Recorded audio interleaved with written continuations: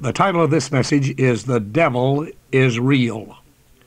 And I'm preparing this message and did prepare this message solely for one purpose, and that is to try to prove out of the Word of God that the devil is alive, that the devil is doing well, and that he's a personal devil. I believe that many of you will agree with me that there is an effort being put forth today to destroy our faith in the inspired, infallible Word of God. I believe that the Bible is the Word of God. And I believe that the Bible, if it teaches anything, teaches that there is a devil and that he is real.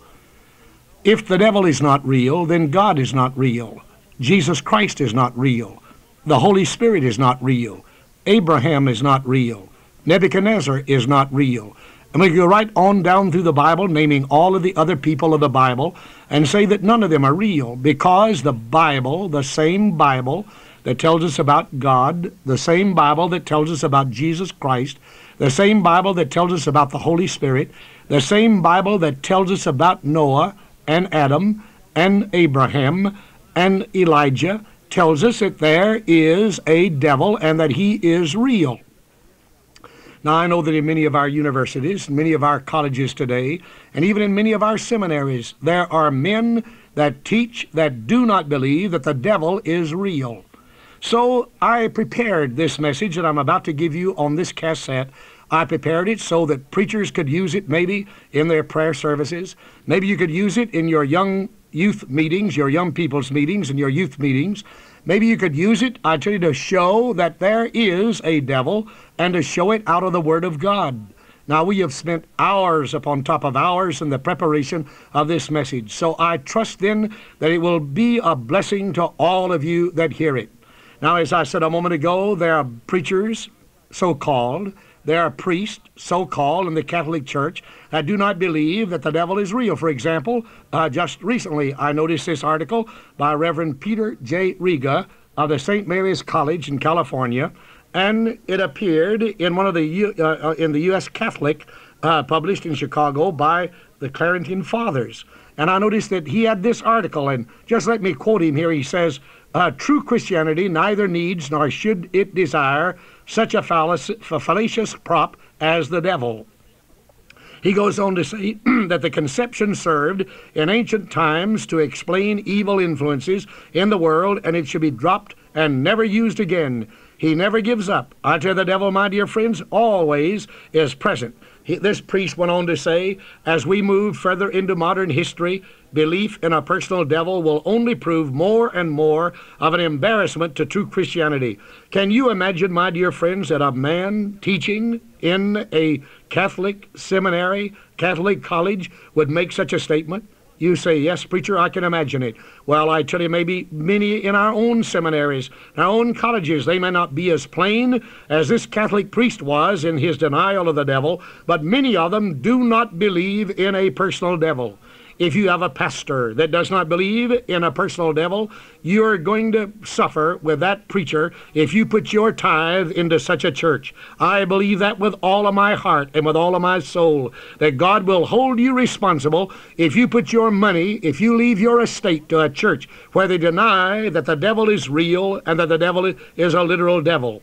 Satan is wiser today than he was years ago. He never gives up. He never sleeps. He never admits defeat. He is always on the go, always ready, my dear friends, to damn and to destroy, always seeking those that he may destroy because he knows that his time is short. Satan is wiser today than he was years ago. This wisdom is manifest certainly in getting men, especially theologians, to deny his existence and to worship him as a religion. One must refute a lot of Scripture in order to believe that there is no personal devil, or that the devil is not real. God in his word is given much teaching and warning on the subject of the devil. Roman numeral number 1 are first, the personal pronouns referring to Satan are numerous. I'll just be able to give you a few of them. In James chapter 4 and verse 7, the Bible said, "Submit yourselves therefore to God, resist the devil, and he, H-E, will flee from you." In 1 Peter chapter 5, verses 8 and 9, "Be sober, be vigilant, because your adversary the devil, as a roaring lion, walketh about seeking whom he may devour. Whom resist steadfast in the faith, knowing that the same afflictions are accomplished in your brethren that are in the world. In John chapter 8 and verse 44, which is one of the most terrific verses in all of the Bible on the reality of the devil and that he is a person. In John 8:44, we read, Ye are of your father the devil, and the lust of your father ye will do. He was a murderer from the beginning, and abode not in the truth, because there is no truth in him. When he speaketh a lie, he speaketh of his own, for he is a liar and the father of it. So we see the personal pronouns that are used here in this one verse in relation to the devil. In Revelation chapter 12 and verse 9, and the great dragon was cast out, that old serpent called the devil, and Satan, which deceiveth the whole world. He was cast out into the earth, and his angels were cast out with him. Again, there is another series of personal pronouns. In Revelation chapter 12 and verse 12, Therefore rejoice, ye heavens, and ye that dwell in them. Woe to the inhabitants of the earth and of the sea, for the devil is come down unto you, having great wrath, because he knoweth that his time is short. So we see again personal pronouns. And then in 2 Corinthians 11, 14, and 15, and no marvel, for Satan himself, notice that personal pronoun, is transformed into an angel of light. Therefore it is no great thing if his ministers also be transformed as the ministers of righteousness, whose end shall be according to their works. Now let us notice what he is. Now what does the Bible say that the devil is? Is he a person? Is he real? Or is he a myth? Is he just a principle? Is he just a name out there in space? Or is the devil real? First of all, we notice that the Bible says in John 8:44 that he is a murderer. Read in John 8:44, Ye are of your father the devil, and the lust of your father ye will do. He was a murderer from the beginning. Now you'll notice that the first thing that he had the son of Adam to do was to kill his own brother Abel. Cain rose up and murdered his brother. Murder sprang into the world full grown, because when the devil came, the first murderer came upon this earth. And then the Bible says that he is a liar. Notice there, when he speaketh a lie, he speaketh of his own, for he is a liar and the father of it. John 8:44. So the devil, what is he? He is a murderer. He is a liar, but that's not all. The Bible says he is a sinner in 1 John 3:8. He that committeth sin is of the devil, for the devil sinneth from the beginning. For this purpose the Son of God was manifested, that he might destroy the works of the devil. So the devil was the first sinner. He was the first one to ever commit sin. Lucifer, or the devil. And then he is an adversary. In 1 Peter chapter 5 and verse 8, Be sober, be vigilant, because your adversary, the devil, as a roaring lion, walketh about seeking whom he may devour. And then he is an enemy. In Matthew chapter 13 and verse 25, But while men slept, his enemy came and sowed tares among the wheat, and went his way. And Matthew 13 and 39 identifies the enemy. And the enemy that sowed, sowed these evil seed, and the enemy that sowed them is the devil. The harvest is the end of the world, and the reapers are the angels. And then we see that not only was the devil a murderer, a liar, a sinner, and an adversary, an enemy, but he is a devourer. In 1 Peter chapter 5 and verse 8, Be sober, be vigilant, because your adversary the devil, as a roaring lion, walketh about seeking whom he may devour. And then he is an accuser. In Revelation chapter 12 and verse 10, And I heard a loud voice saying in heaven, Now is come salvation and strength and the kingdom of our God, and the power of his Christ. For the accuser of the brethren is cast down, which accuse them before our God day and night. He was the one that brought the accusation that he brought against Job. I tell you, he brings accusations against every saint of God. There is not a child of God anywhere in the world, a real servant of God, but what the devil at some time or another has brought an accusation against you before the Father. And then the Bible says he is a coward. he'll flee from you when you resist him. In James 4:7, submit yourselves therefore to God, resist the devil, and he will flee from you. That's why I say if I was painting the devil, I would not paint him red, I would not paint him white, I would not paint him black, I would not paint him pink, I would paint him a solid yellow, because he is yellow all the way through. And then we find that in the 9th place, he is a tempter. Matthew chapter 4, verses 1 through 3 declares, then was Jesus led up of the Spirit into the wilderness to be tempted of the devil. And then in 1 Thessalonians chapter 3 and verse 5, for this cause, when I could no longer forbear, I sent to know your faith, lest by some means the tempter have tempted you, and our labor be in vain. So we see that there are 9 things here that I have brought out, and there are many more, but for the fact that this cassette only runs for 30 minutes, I have to limit it. What is he? He is a murderer, he is a liar, he is a sinner, he is an adversary, he is an enemy, he is a devourer, he is an accuser, he is a coward, and he is a tempter. Now let us notice in the 3rd place his positions. First of all, the Bible says that he is the prince of this world. In John chapter 12 and verse 31, now is the judgment of this world. How shall the prince of this world be cast out? And then we find in John 14 and 30, hereafter I will not talk much with you, for the prince of this world cometh, and hath nothing in me. In John 16 and 11, of judgment, because the prince of this world is judged. So we see then that one of the positions of the devil is that he is the prince of this world. Now, when I realize that, I can understand why the world is going to hell as fast as it's going. Can you understand why we have all of the dance halls, all of the beer joints, all of the liquor stores? Can you understand why we have all of the wine shops? Can you understand why we have all of the places of abortion, whether it's a hospital or whether it's a clinic? It doesn't make any difference to me. I tell you, all of this is sponsored, operated, and controlled by the prince of the world, the devil. And then, my friends, he is the God of this age. In 2 Corinthians 4:4, in whom the God of this world hath blinded the minds of them which believe not, lest the light of the glorious gospel of Christ, who is the image of God, should shine unto them. So we see that he is indeed the prince of this world. He is the God of this age. And then he is the prince of the power of the air. Ephesians chapter 2 and verse 2. Wherein in time past ye walked according to the course of this world, according to the prince of the power of the air, the spirit that now worketh in the children of disobedience. And then we find in the 4th place that he is the prince of a realm of demons. In Matthew 9:34, but the Pharisees said, he casteth out devils through the prince of the devils. In Luke chapter 11 and verse 15, but some of them said, he casteth out devils through Beelzebub, the chief of the devils. So we see then his positions. He is the prince of the world. He is the God of this age. He is the prince of the power of the air, and he is the prince of the realm of demons. Now let us notice in the 4th place what he has. What does the devil have? First of all, he has angels. In Matthew chapter 25 and verse 41, then shall he say also unto them on the left hand, depart from me, ye cursed, into everlasting fire, prepared for the devil and his angels. Now you say, Brother Smith, who are these angels and where did they come from?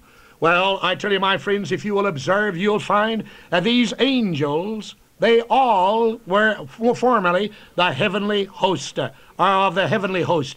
And the devil was successful in getting 1/3 of all of the angels of heaven to follow him in rebellion against God. So these angels were once in heaven. They were once worshipers of God. They were once, brother, the mighty angels of glory, but now they have been cast down to this earth. And the Bible declares that they are no longer holy angels, but the Bible declares that they are fallen angels. And we need to keep that in mind, that the devil has angels.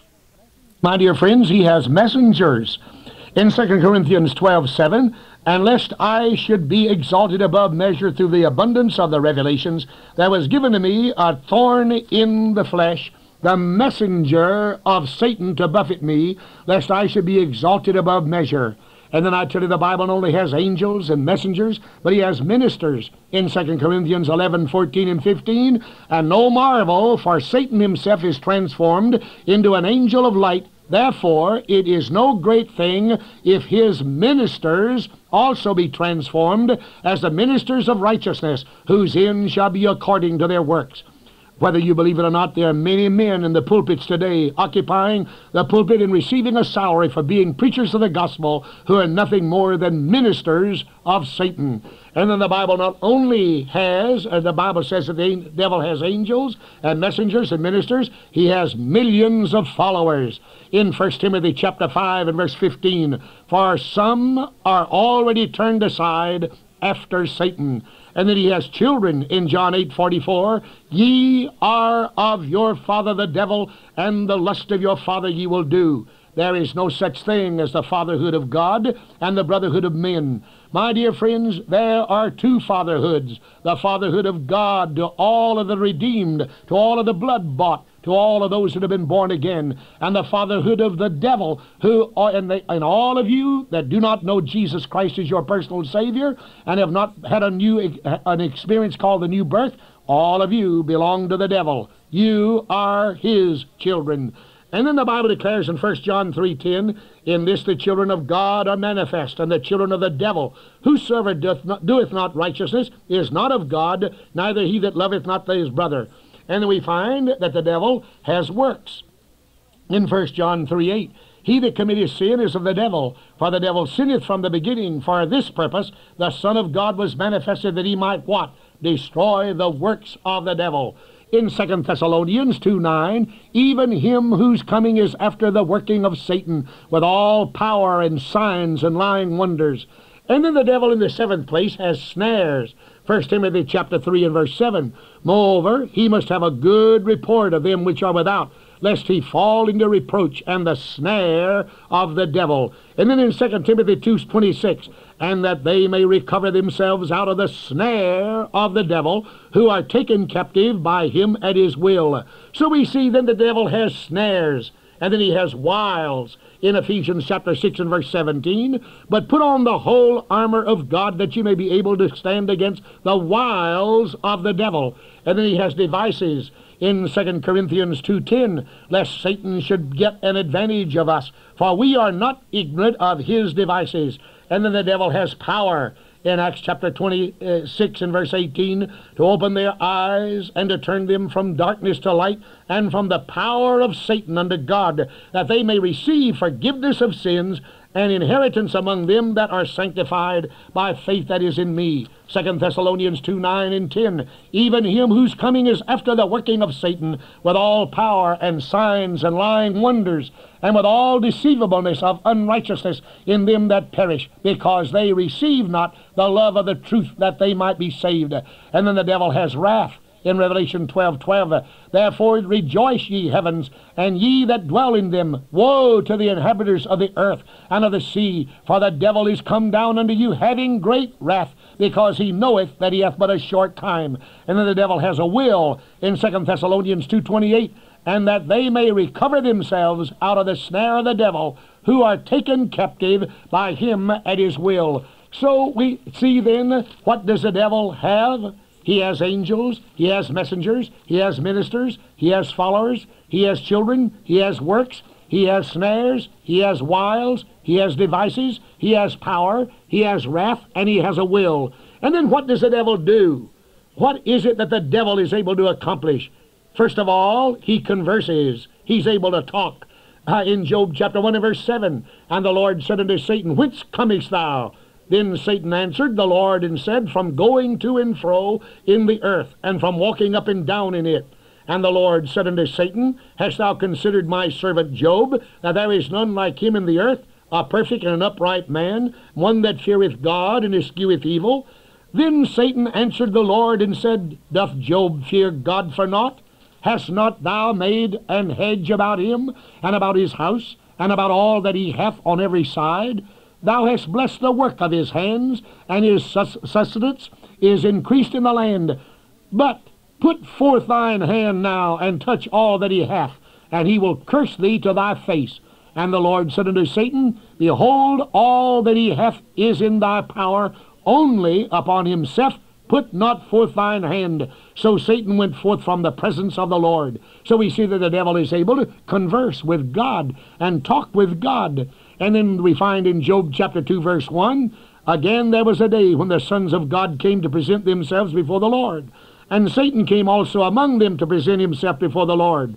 And the Lord said unto Satan, From whence comest thou? And Satan answered the Lord, and said, From going to and fro in the earth, and from walking up and down in it. And the Lord said unto Satan, Hast thou considered my servant Job? There is none like him in the earth, a perfect and an upright man, one that feareth God, and escheweth evil, and still he holdeth fast his integrity. Although thou movest me against him to destroy him without cause. And Satan answered the Lord, and said, Skin for skin, yea, all that a man hath will he give for his life.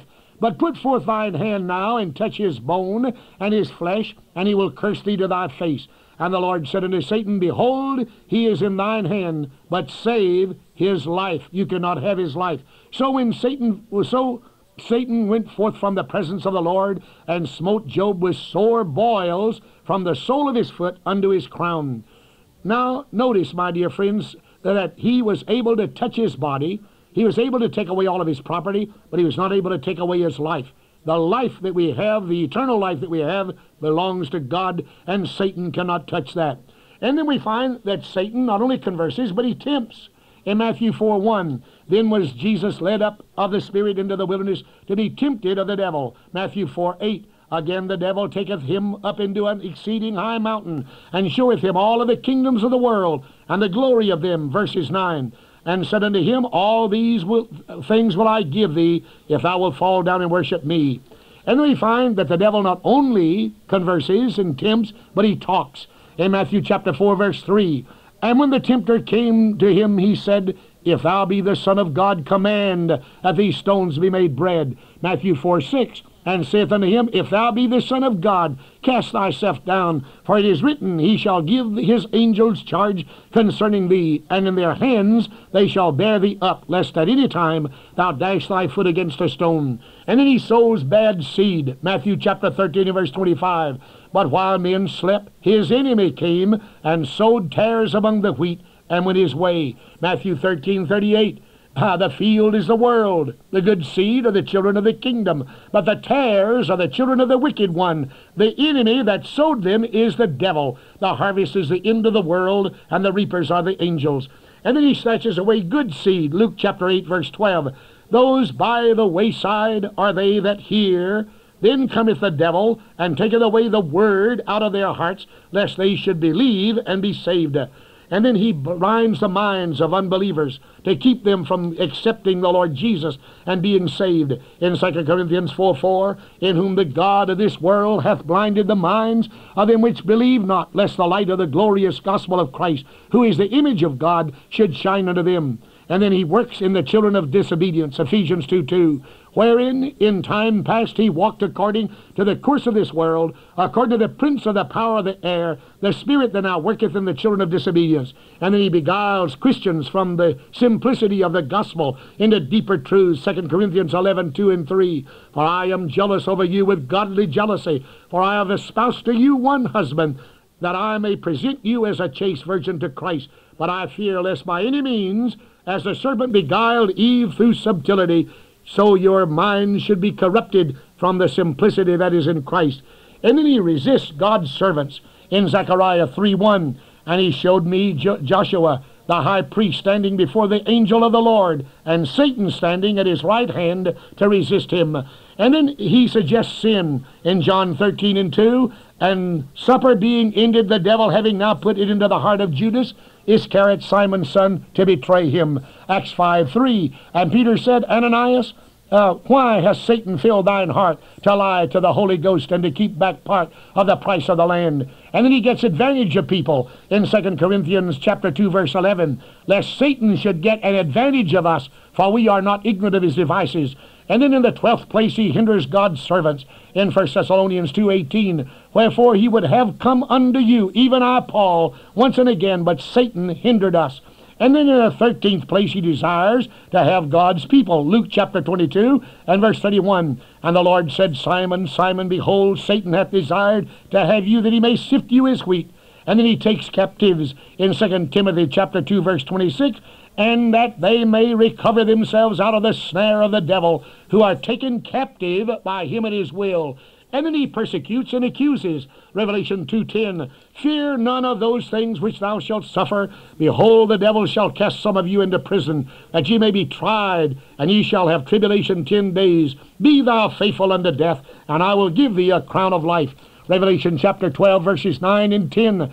And the great dragon was cast out, that old serpent called the devil and Satan, which deceiveth the whole world. He was cast out into the earth, and his angels were cast out with him. And I heard a loud voice saying in heaven, now is come salvation and strength and the kingdom of our God and the power of his Christ. For the accuser of the brethren is cast down, which accused them before our God day and night. And then he knows many things. Revelation 12:12. Therefore rejoice, ye heavens, and ye that dwell in them. Woe to the inhabitants of the earth and of the sea, for the devil is come down unto you, having great wrath, because he knoweth that he hath but a short time.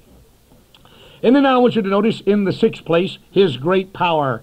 All power, signs, and lying wonders, 2 Thessalonians 2:7. Even him whose coming is after the working of Satan, with all power and signs and lying wonders. And then we find that he is a leader of the great spiritual host in Ephesians 6:11. Put on the whole armor of God, that ye may be able to stand against the wiles of the devil. For we wrestle not against flesh and blood, but against principalities and against powers, against the rulers of the darkness of this world, against spiritual wickedness in high places. And then he is the author of sin. Genesis chapter 3, verses 1 through 6. Now the serpent was more subtle than any beast of the field, which the Lord God had made. And he said unto the woman, yea, hath God said, ye shall not eat of every tree of the garden?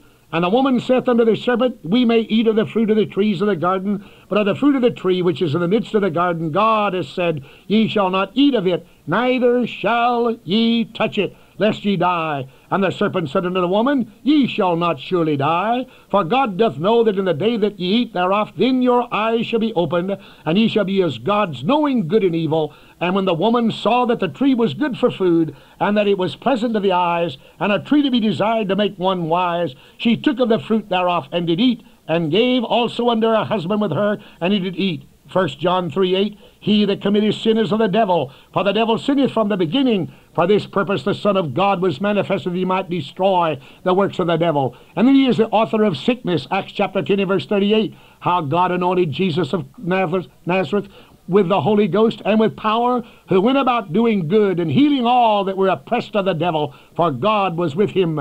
Luke chapter 13 and verse 16, and ought not this woman, being a daughter of Abraham, whom Satan hath bound, lo, these 18 years, be loosed from the bond on the Sabbath day? And then we notice his power over death in Hebrews 2:14. For as much then as the children are partakers of the flesh and blood, he also himself likewise took part of the same, that through death he might destroy him that had the power of death, that is, the devil. And then he transforms himself into an angel of light, according to 2 Corinthians 11:14 and 15, where the word of God declares, and no marvel, for Satan himself is transformed into an angel of light. Therefore it is no great thing if his ministers also be transformed as ministers of righteousness, whose end shall be according to their works. Neighbors, whether you believe it or not, the devil is real. Now, how can you hear so many scriptures and not believe that the devil is real, personal, present, and living, and tempting, and hindering you if you will permit it?